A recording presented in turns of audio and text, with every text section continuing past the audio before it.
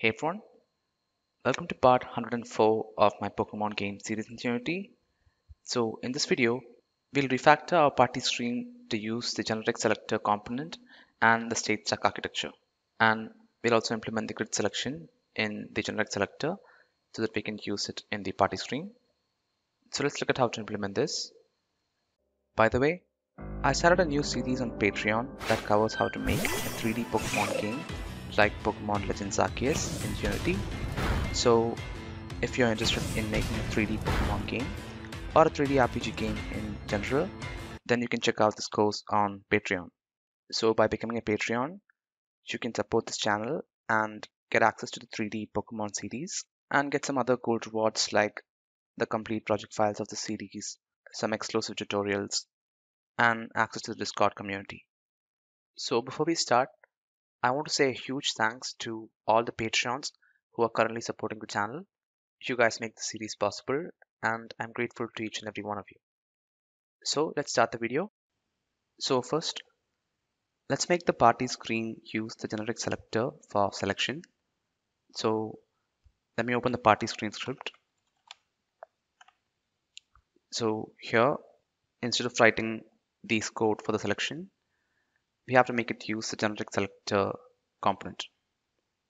Right.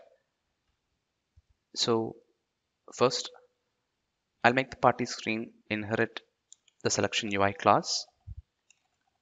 Okay. So to use selection UI, we have to import this namespace. And here also we can use the text slot because we are just changing the color of the Pokemon's name for showing the selection.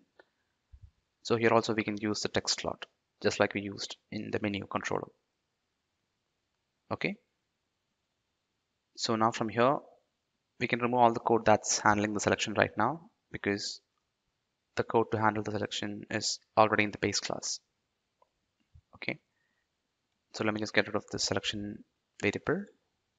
And also we don't need the called from property here. This was kind of like a hack that we used to get the state from which the party screen was called, right? So we don't need that anymore because we are using a StateStack architecture and we have a track of all the previous states. So I'll just go ahead and remove this. Okay. And then we don't need the handle update function anymore. So I'll also remove that. And I'll also remove the update member selection function. Okay. So now when we set the party data, we have to set the data to the selection UI by calling the setItems function, right? So to the setItems function, we have to pass a list of text slot because we are using text slot for the selection. Okay. So in our case, the text slot will be attached to the party member UI game object. So we have a list of it in member slots, right? So from the member slots list, we can use the get component function to get the text slot. But since this is a list, we have to get the text slot component for all the member slot elements, right? So I'll use the select function here. So to use the select function, we have to import the link namespace. Okay. And from here, for each member, we can call the get component function and get the text slot. Okay. So let me just store this in a variable called text slots. So now we can call the set items function and we can pass the text slots. Okay. But we don't have to pass all the text slots in the list. We only have to pass the text slots in which we want to show some Pokemon data. Right. So by default, there will be 6 member slots. But if there are only 4 Pokemon, then we should only pass 4 text slots here. Right. So from here, we can just take the text slot based on the count of the Pokemon. Okay, and we have to convert this into a list because the set items function takes a list. All right, so this will set the text slots item into the selection UI, and by the way, we don't have to call this anymore. So let me just get rid of that. That will be called from the set items function. Okay, so this is all we have to do, and the selection will be automatically handled by the selection UI class. Okay, and by the way, we have an error here. So this is just a property that we are using to make it easy to get the selected member. So here the issue is we don't have the selection variable anymore. The selection variable is inside the selection UI class right now, right? So we don't have access to that from the PartyScreen class because it is a private variable. So what we can do is we can just make this protected so that we'll be able to access it from the subclasses.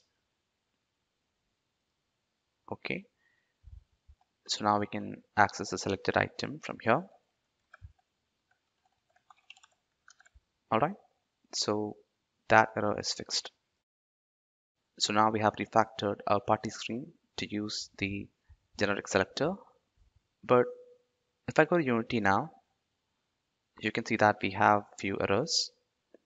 So this is because previously the handle update function of the party screen was taking the on selected and on back actions as a parameter, right?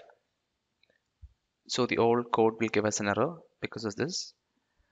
So we can just get rid of this code because we're not going to use this. Everything will be handled when we call state machine.execute, right? So we don't have to execute different states from here itself. Okay. Let me also remove this comment to keep the code shorter. Okay. And we should have some more errors because we are also using the party screen from other areas like the inventory UI and battle system. So let me just comment the function in those areas. Okay, so next let me go into the battle system. So here we have lots of errors. So for now I'll just comment all these, and later we'll also switch to a StateStack architecture for our battle system. So we won't be needing this code anyway. Okay, so note that these functionalities will not work in the battle system right now because we have commented this code, but in the future we'll also convert the battle system to use StateStack architecture and we'll make this work. Okay, so let me check if I have any more errors. So we have some more errors in the battle system. So let me also comment that code. Okay, we'll fix all this when we convert the battle system into StateStack architecture. All right, so now we shouldn't have any more errors. Okay, so let's also go ahead and attach the text slots to the party screen. So let me enable the party screen first, and inside the party list we have to attach the text slot to the party member prefab. So I'll go inside the prefab and I'll assign the text slot. Okay, so here we also have to assign the text. So name text is what we want to highlight during the selection, right? So let me just assign the name text into the text slot. And now if we go back, all the party member prefabs objects should have text slot assigned to it. Okay, so let me just disable this and go out of the UI canvas. Okay, so now the party screen will use the generic selector for handling selection. So next, we also have to make it use the StateStack architecture, right? So let me go inside the game states folder, and here I'll create a new script for the party state. So I'll just call this game party state. Okay, so the reason why I'm calling it game party state is because we'll also have a party state in the battle system. Okay, so this one is going to be a state of the game controller. So to use the state class, we have to import gd util start state machine namespace. Okay, and this is going to be a state of game controller. All right, so now we have to implement the game party state just like we implement the menu state. Okay, so first I'll make this a singleton so that we can easily reference it from other states. So for that, let me just copy the code from the game menu state, and I just change the type to game party state. Okay, so next we need to implement the enter function of the state. So let me go ahead and override the enter function, and from here we also have to cache the game controller. So let me go ahead and do that. Okay, and when we enter the party state, we have to enable the party screen game object, right? So first, let me create a serialized field reference for the party screen. All right, and from the enter function, I'll just enable the party screen game object.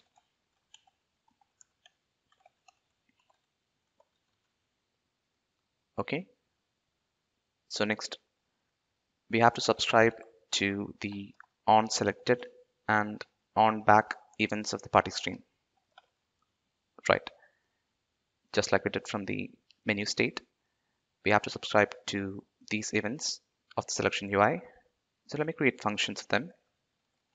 So first I'll create a function called on Pokemon selected, and it'll have an integer parameter for the selection. Okay, so from the game party screen, when we select a Pokemon, we have to open the summary screen, right? But we don't have that right now, so I'll just write a to-do command for now.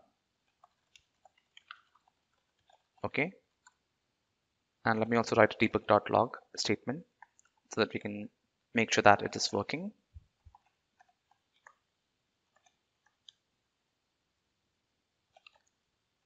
So next let me create the on back function, and from this function we just have to pop the party state, right? So I'll call game controller.state machine dot pop. Okay, so now let's assign these functions to the on selected and on back events of the selection UI.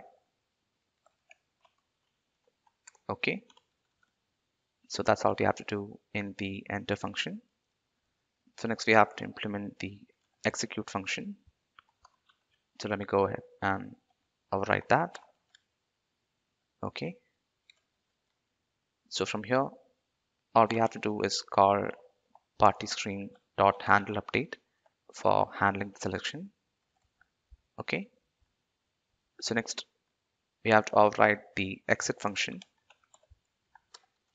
and from here we have to disable the party screen, and we also have to unsubscribe to the on selected and on back events, right?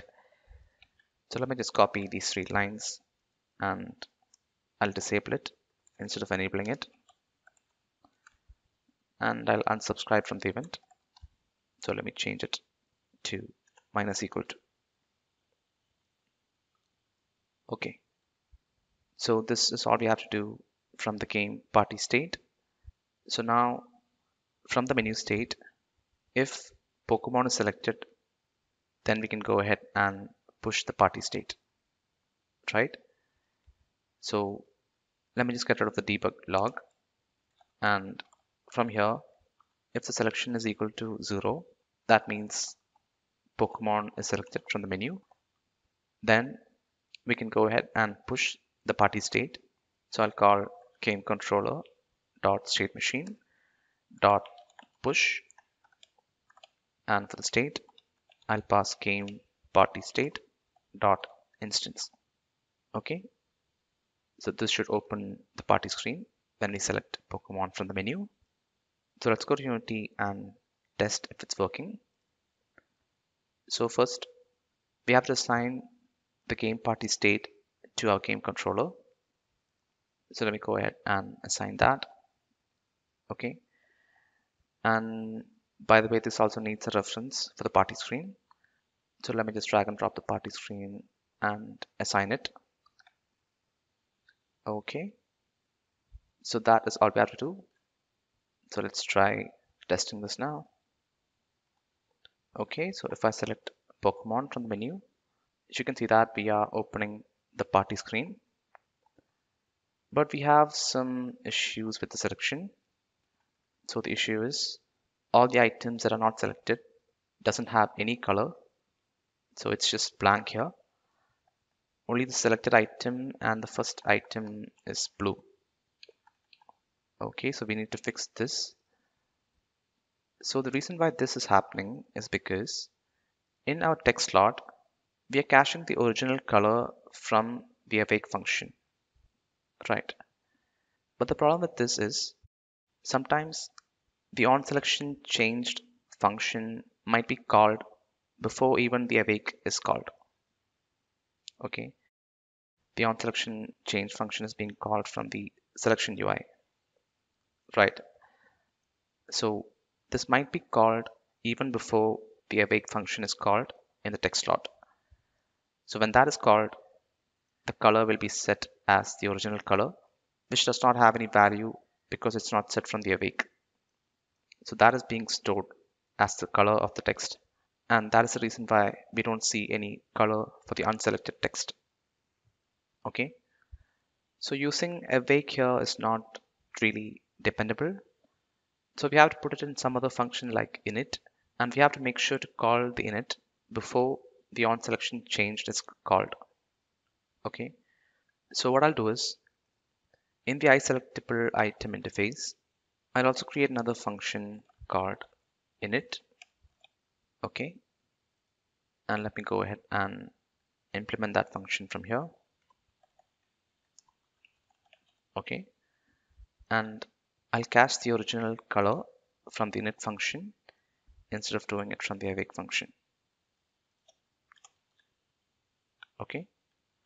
And then from the selection UI, we have to call the init before the onSelectionChanged function is called for the first time. Okay. So the onSelectionChanged is first called when we are setting the items using the setItems function. Okay. So just before that, we can go ahead and call the init function for each item. So for each item, we have to call the init function. Okay. So now we can guarantee that this will be executed before this. Okay. So let's go to Unity and test again. Okay, let me open up the party screen. So yeah, now that issue is gone. But now another problem is right now the selection is linear, right? We haven't implemented the grid selection yet in the selection UI. So the selection is linear. We can only press the up and down input. So let's go ahead and implement grid selection in the selection UI. Okay. So here, right now we only have list selection. So we should also add grid selection. So first, what I'll do is I'll create a enum called selection type. Okay. So this can be either list or grid. And then let me create a variable for the selection type. Okay. And then if the selection type is grid, then we also have to know the size of the grid, right? So it can be a grid with 2 columns or 3 columns or 4 columns, etc. So I'll also create an integer variable to store that. And I'll set it to 2 by default. Okay, so next I'll create a function to set these values. So here let me create a public function called set selection settings, and this will take the selection type and the grid width as a parameter. Okay, so let me assign these values to our private variables. Okay, so we can use this function to set the selection type and the grid width. And now from here, if the selection type is equal to list, then we can call the handle list selection function just like before. But if it's grid, then we have to call another function called handle grid selection. Okay, let me just fix the alignment here. So we have not created this function yet, so let's go ahead and create it here. So the grid selection is going to be a lot similar to the list selection, but the only difference is in the grid selection we also have to get the horizontal input and move left and right. Okay, so let me just copy this code from the handle list selection function, and I'll just modify that for implementing the grid selection. Okay, so the first thing, we also have to get the horizontal input. So let me go ahead and get that. Okay, and now since we also have the horizontal input, we should also check if the horizontal input is greater than 0.2.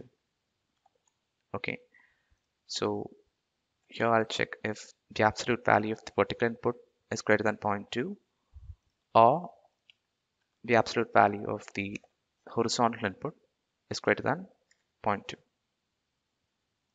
Okay, if any of these cases are true, then we have to change the selection. So next, from here, if the value of the vertical input is greater than 0.2, then we have to update the selection vertically, and if the horizontal input is greater than 0.2, then we have to update the selection horizontally, right? But there might be cases when both horizontal and vertical input are greater than 0.2. So for example, if the joystick is pointed at a diagonal direction, then both will be greater than 0.2, right? So what we can do is we can just take the one with the largest value. Okay, so if the absolute value of the horizontal input is greater than the absolute value of the vertical input, then we can change the selection horizontally. So this will change the selection horizontally, right? So here we have to use the value of the horizontal input to update the selection, and otherwise we have to update the selection vertically, right? So for that, we can use the vertical input, and we also have to multiply it with the grid width, right? So if the grid is 2 columns long, then to move down vertically, we have to increment the index by 2, right? So we have to multiply it with the grid width. Okay. And by the way, we don't have to negate the horizontal input. The reason is because when we press the right input, we want to increment the selection, right? And we want to decrement it when we press left. So we don't have to negate this. You only have to negate this in the case of vertical input. All right. So this is all you have to do to handle grid selection. So now if any selection UI needs grid selection, then we just have to call this function and set the selection type. Okay. By default, it will be list, but if you want to change it into grid, then we just have to call this function. So let me go ahead and call this from the party screen, and let me change selection to grid. So from here, I'll call set selection settings, and for the selection type, I'll pass grid. Okay, and for the grid width, I'll pass 2 because our party screen grid has 2 columns. So now let's go to Unity and let's test if the grid selection is working. Okay, so now if I open the party screen, you can see that the grid selection should be working. Okay, so yeah, it's working for me. And by the way, if I select a Pokemon and press Z, then we should display the index here. All right. And also if I press X, we should pop the party state and we should go back to the menu state. Okay, so that is working fine. So here in the state stack, you can see all the states that we have. So that is pretty useful in case you want to debug anything.